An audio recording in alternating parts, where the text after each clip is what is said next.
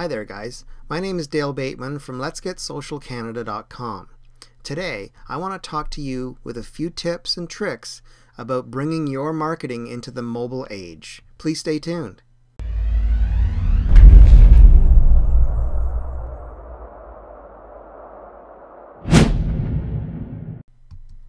Alright guys, let's get right to it. Let me ask you a question. How many of you have got a mobile device such as a tablet, a smartphone, etc., even a laptop, right? Almost everybody does today.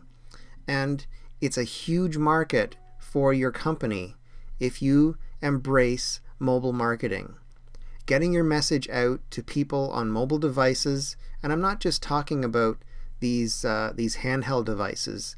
It's also, moving billboards, bus stations, everything like this. When people are sitting in a traffic jam or waiting for their bus, you could be sending a message to them about your company, your products or services.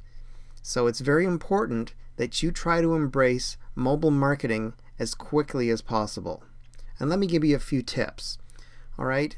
It's a great opportunity for you to show your potential customers exactly what you do. And you can do it in a fun and entertaining way, which in most cases, let's face it, that's why people have those mobile devices. They use them to be entertained. They're great for, phone calls and texts and business sort of purposes, but in the end, people like to be entertained. So make your campaign, your mobile campaign, fun and entertaining. It'll make it memorable to the people who are watching it, and chances are they'll want to engage further with you, perhaps visiting your website when they get home and get on their computer. Next up, the number one rule with mobile messaging and mobile marketing is never spam people. If you promise to give them regular texts as part of a mobile campaign that they opt into for you, please send them just quality information. Don't spam them with messages about, the latest and greatest thing to help them do this or that every 5 minutes. They're going to get bored with you, they're going to get angry probably, and they're going to cut off the text altogether. So then you've lost them. Meanwhile, what you could be doing is sending them regular interval messages that you arrange with them when they opt in. Let them know up front you're going to get 1 message per week, 2 messages per week, and so on. People like to know where you're coming from.